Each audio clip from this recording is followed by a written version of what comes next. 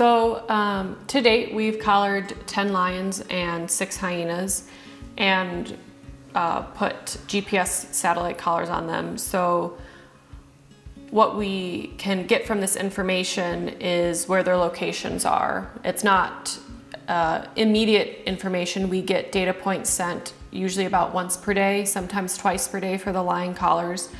But this interface, Inventa, allows us to see the previous GPS points of the collared animals.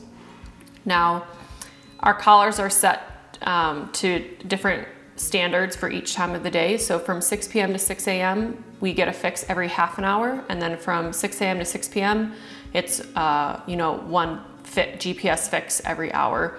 Obviously, they're carnivores, so they're more active at night. So we would like these fine scale locations, during the time where they're most active. So that's why we have the 30-minute intervals at night.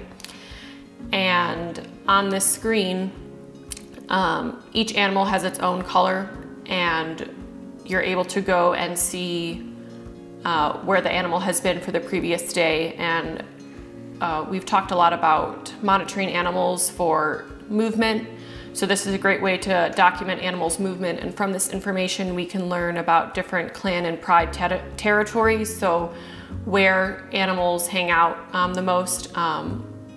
We can also look at this information for kill site locations, so where they've made a kill, because typically animals, carnivores, lions and hyenas will stay at a carcass site for 1 day or up to 5 days depending on what they've killed. Smaller prey, you might get a couple points in a certain location.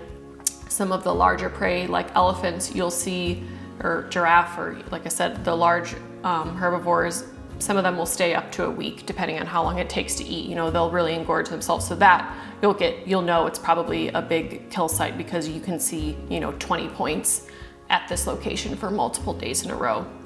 So usually every morning the points come in around 7, so I will get on my computer and I will go and look at the points and see where the animals have been. And also, part of the Human-Wildlife Conflict Project, it's nice because you can see where the animals have gone outside. As you can see, this yellow line, it's one of the hyenas that left the park for a few hours on the night of November 12th. So like I said, she left the area, she crossed the fence and then went into this area and then came back into the park.